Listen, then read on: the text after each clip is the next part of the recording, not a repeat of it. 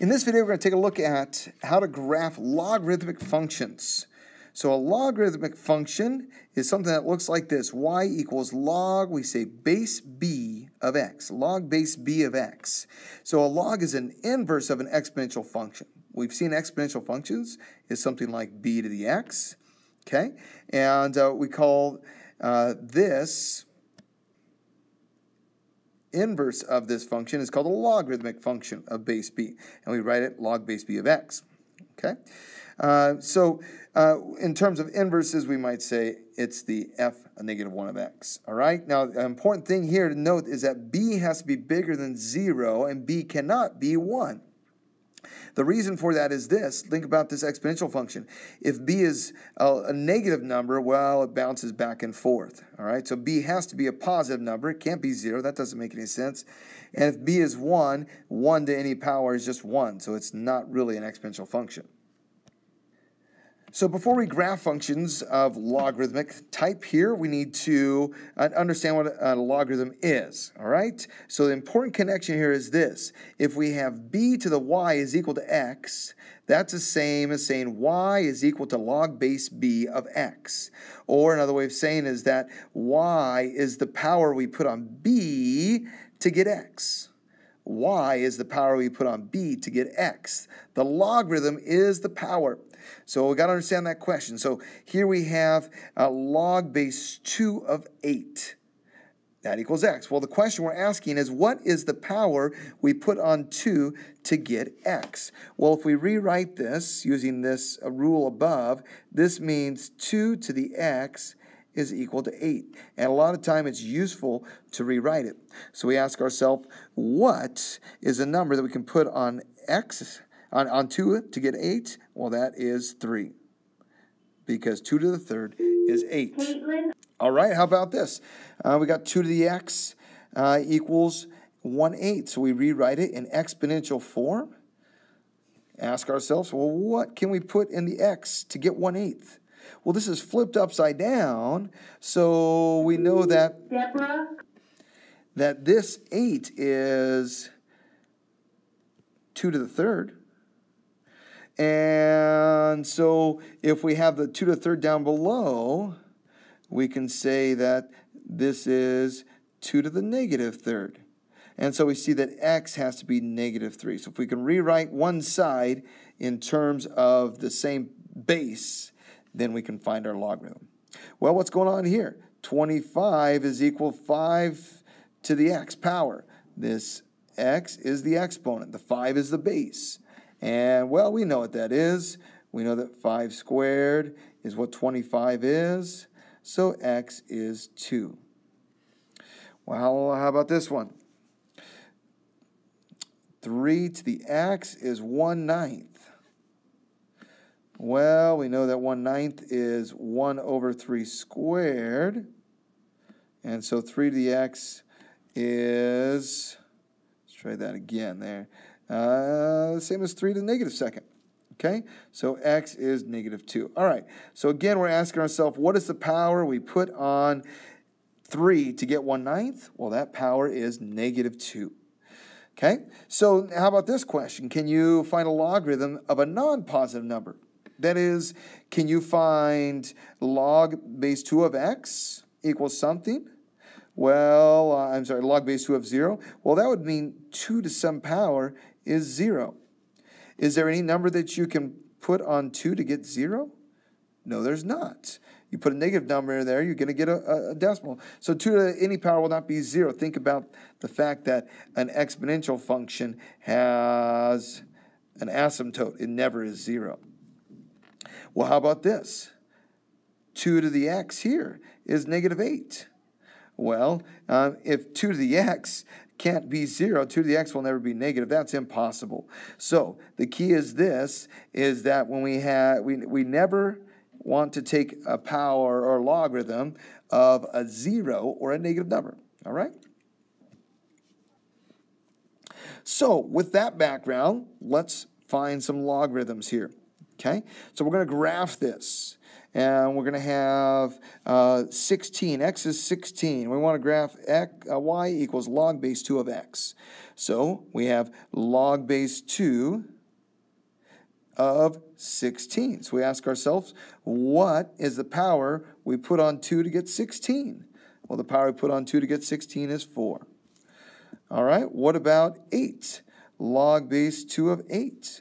What's the power we put on 2 to get 8? Well, that's 3.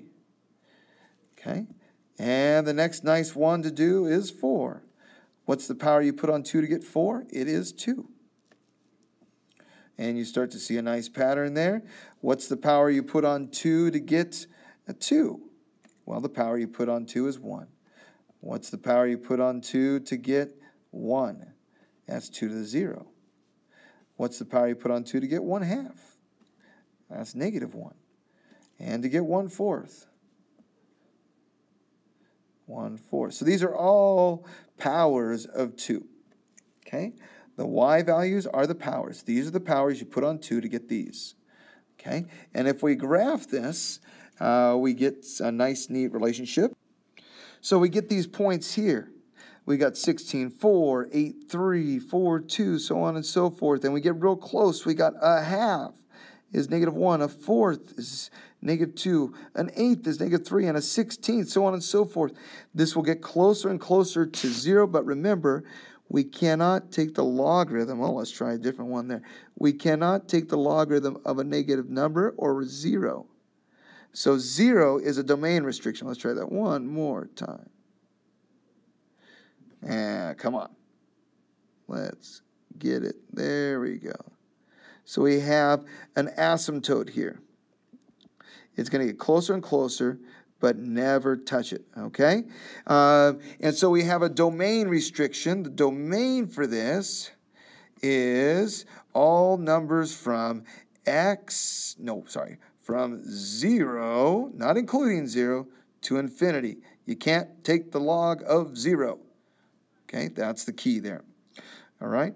Well, how about log base 3? Why don't you try it out there? See if you can fill that in and get a graph real quick.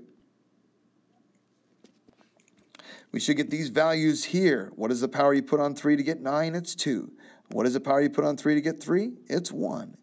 So on and so forth.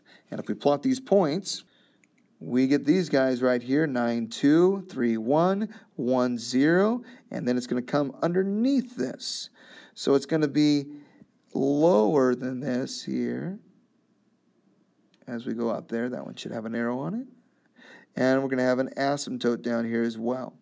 Okay, notice it always goes to the same point, 1, 0. They have this point in common, and that will be true for any log that is not transformed or translated. All right? So, but if we have a larger base, it's going to be closer to the x-axis here. Okay? So if we had log base 10, it would be even closer, even lower down here. Now let's look at some translations. We've translated lots of different functions before. We're going to translate a common logarithm. Now a common logarithm is base 10. When we have base 10, we usually just write it as log of x. So if there's no number down here, it means log base 10. All right? Another important number is what we call our natural logarithm, e, which is about 2.718. That's a number that comes up in nature a lot, and it's very useful when things that deal with limits in calculus. All right? And so when we write, instead of writing log base e, we're going to write y equals ln of x, which means natural log, spelled backwards, log natural, I guess. So anyways, y equals ln x just means log base e, and e is just this number, about 2.718. All right? So let's explore a little bit. We're going to see some results that we should expect. Okay? Try this. Go ahead and pause the video here and graph some of these. And we're going to just do a common logarithm. On your calculator, you have a key that says log of x, all right? And so you're going to type this, y equals log x. Here, be careful, close the parentheses. When you graph this on your calculator, you need to close the parentheses there, and the +2 needs to be outside. Same thing here. Because if we put the parentheses like this one here, that means something very different. So graph them and see what you get. If you have access to Desmos, that might even be better because sometimes your graphing calculators don't have good resolution. So either on Desmos or the graphing calculator, you can try that. And you should get something like this if you've checked it out. Y equals log base 10 of x is just kind of like the ones we saw. It goes through 1, 0. If we got plus 2, it's moved up 2. So that 0.10 has moved up and everything with it. If it has minus 2, it's going to go down 2. Something like that. So that 0.10 has moved down. If we have plus 2 inside, instead of crossing at 1, 0, this is going to go left 2. Okay? And so our asymptote is going to be right here. And when we're graphing this by hand, we'll put that asymptote. And it looks like this, maybe not quite so high. Minus 2 is going to go right 2. And so instead of having the axis as our asymptote, there's our new asymptote.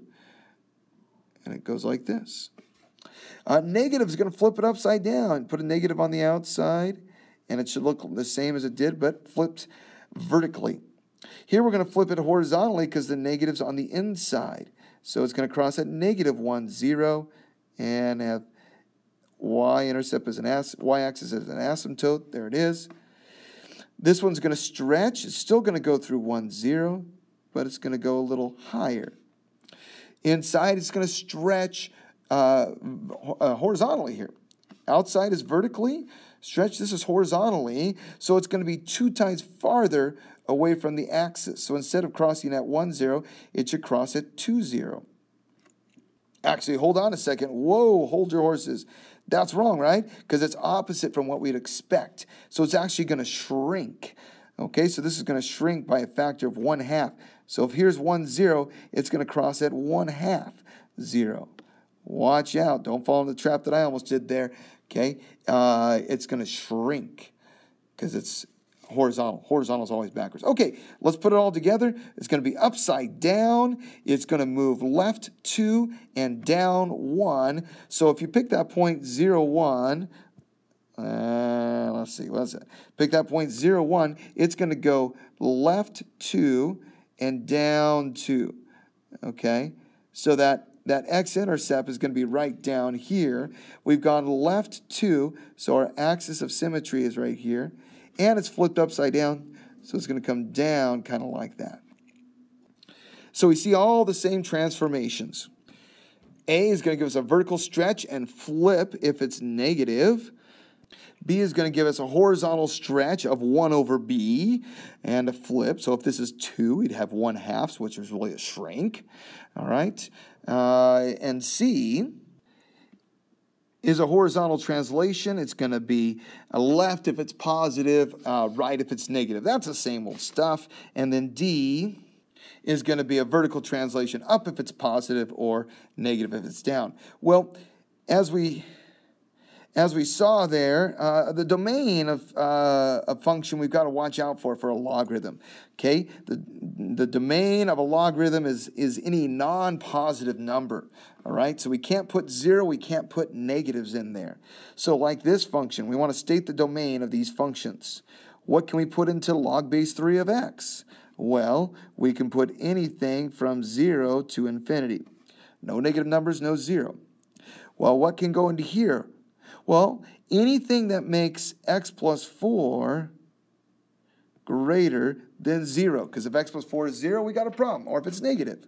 Well, if we solve that, we see that x is greater than negative 4. In interval notation, that's from negative 4 to infinity.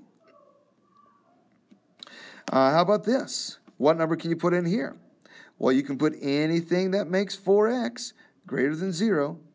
And what is that? Well, divide by 4, and we see that x is just greater than 0. So that's from 0 to infinity. And how about this guy here? So what can you put in for the domain? Well, this 10 does not change the domain. That's just going to move it up or down. The domain is all determined by what's inside. What makes x minus 5 greater than 0? Well, x is greater than 5 in this case. So we have from 5 to infinity. And last but not least, does the 7 matter? No, it doesn't matter. All that matters is what's inside.